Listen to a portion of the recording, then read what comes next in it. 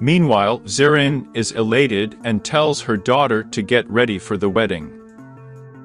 Aga, along with Latif and his men, come to Kazım. He hits Kazım and then takes Seyran.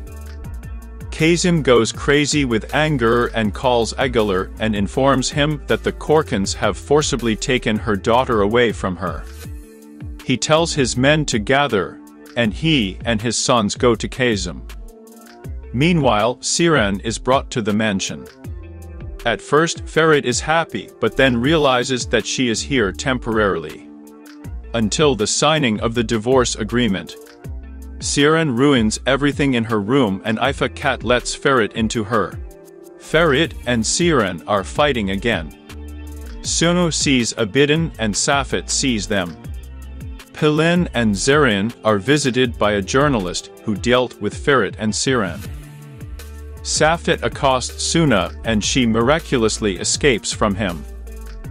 Kazım arrives with the Agalars at the Korkanov mansion. Kazım holds his head proudly. After talking with Agalar, Akalis Aga goes into the room with Ferit and they sign the divorce papers. Ferit goes crazy because Tarık puts his hand on Seyran's waist. He frees himself from the hands of his brother and father and beats him up. But this does not give him anything. Seyran is taken away. Ferit screams for his father, because he did not stand in his direction and goes to the club to take revenge on everyone with his bad behavior. He's mad at everyone. Seyran is being brought home.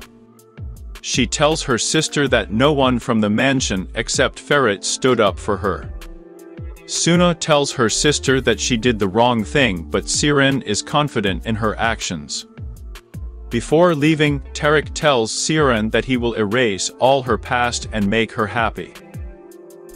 Kazım immediately begins to scold Seyran because she did not read what she signed. Ferit gets drunk at the club. On the advice of Cat, Pauline comes to the club and is constantly next to Ferit.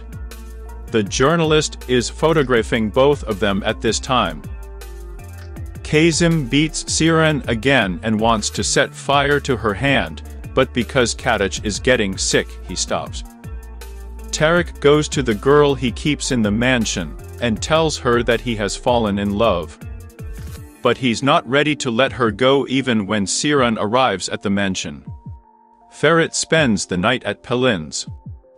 Pelin tries his best to be close to him. But he closes himself in the room.